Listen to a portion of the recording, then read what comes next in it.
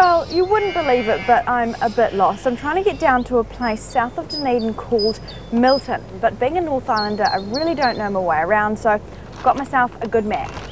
It's amazing how many people don't use a map to navigate. Mostly guys, I might add. Kind of like Christians who try to get through life without ever reading their Bible. And not surprisingly, many of them will get lost along the way. Well, in New Zealand, even though most Christians own a Bible, not many actually read it. In fact, less than a quarter will pick it up during the week. They get distracted, they're too busy, and they find it difficult to understand. That means that the book that we claim is so central to our faith and understanding our faith is actually not having an impact on the Christian community of New Zealand. When people read God's Word, it transforms them.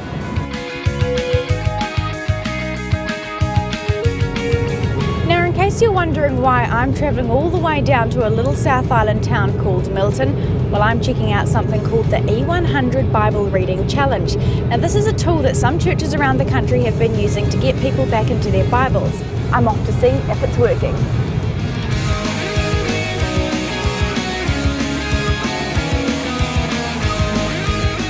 Well, we've made it as far as Christchurch to the Hornby Presbyterian Community Church. Now, there's a group of people here who've been trialling the E100 Challenge, so let's go meet them. So what is the E100 Challenge? It's just this little booklet and has 100 essential parts of the Bible that you just work your way through and you punch out the little holes as you go. E100 is a personal Bible reading challenge through the Bible. It's 50 readings in the Old Testament and 50 readings in the New Testament. So often we read parts of the Bible but don't think about how it relates to other parts of the Bible. So it tries to tie together the whole story of God working in history from Genesis to Revelation. Several times in the past that I've started to work my way through the Bible and given up because you get to those, to put it bluntly, the boring bits. It puts everything into context, which is wonderful. Look, State Highway 71, that's what we want. E100 is for everybody, from young people right through to people who've been in the church and on the Christian journey for a long time. It's great for Christians who are finding it really difficult to get into the Bible, and it's also good for people who are new to the Bible. I've only been a Christian for like 9 months or something, and this is the first time I've really read the Bible, so yeah, it's made quite a bit of difference. It was like having my own little wee pastor sitting at home. The other night, Mitch actually texted me. He was reading, what was that? Proverbs? Yeah, he's like, oh, read this one and this one. Like, I think it might help you out at this time. And I read it and it actually did. It spoke out to me. Brilliant. There's lots of things where God talks to you personally. It's like going on a journey with God, and I understand a lot more. One of the best aspects of E100 is the reading of Scripture in community. We don't want to talk about opening the Bible just for the sake of information, do we?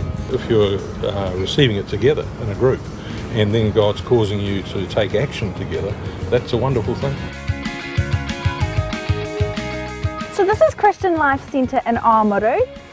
Some of the members have been checking out the E100 Challenge. Oh, you must be Mike. The thing I love about the E100 as a pastor is it caters for all sorts of ways of people learning. It's short, but it has so much input and application to life. The challenge is actually putting that 5 or 10 minutes aside to do it, and it's not a big time. Is it worth it though? Yes. It just transforms you, you know. Reading the Bible transforms us as people from the inside out. I can just imagine Christians who are infectious about their faith, who infect other people about the faith, and where that might lead. Well, we've finally made it to Milton, the last stop. Nice to meet you, welcome. We do E100 together as a family and as a church. They really just now have good habit. It helped me get into a habit of reading the Bible each morning. So it's just so encouraging to see my children just enjoying the Bible. And what was your favourite part? The story of Ruth and Esther. Why do you like them? Because they're girls. Because children are naturally competitive, it's a great thing to do as a family because you have the wee punch-out cards and they love checking where we're up to. You could see your progress through it. Next year, as a family, we'll do the E100 again. Well, I'm convinced this E100 Bible reading plan is helping Kiwis around the country discover their Bibles in a whole new way and get really excited about it. Maybe it's just the nudge you need to get you into a Bible reading habit that you will never want to kick. The question I have for you is, are you up for the challenge?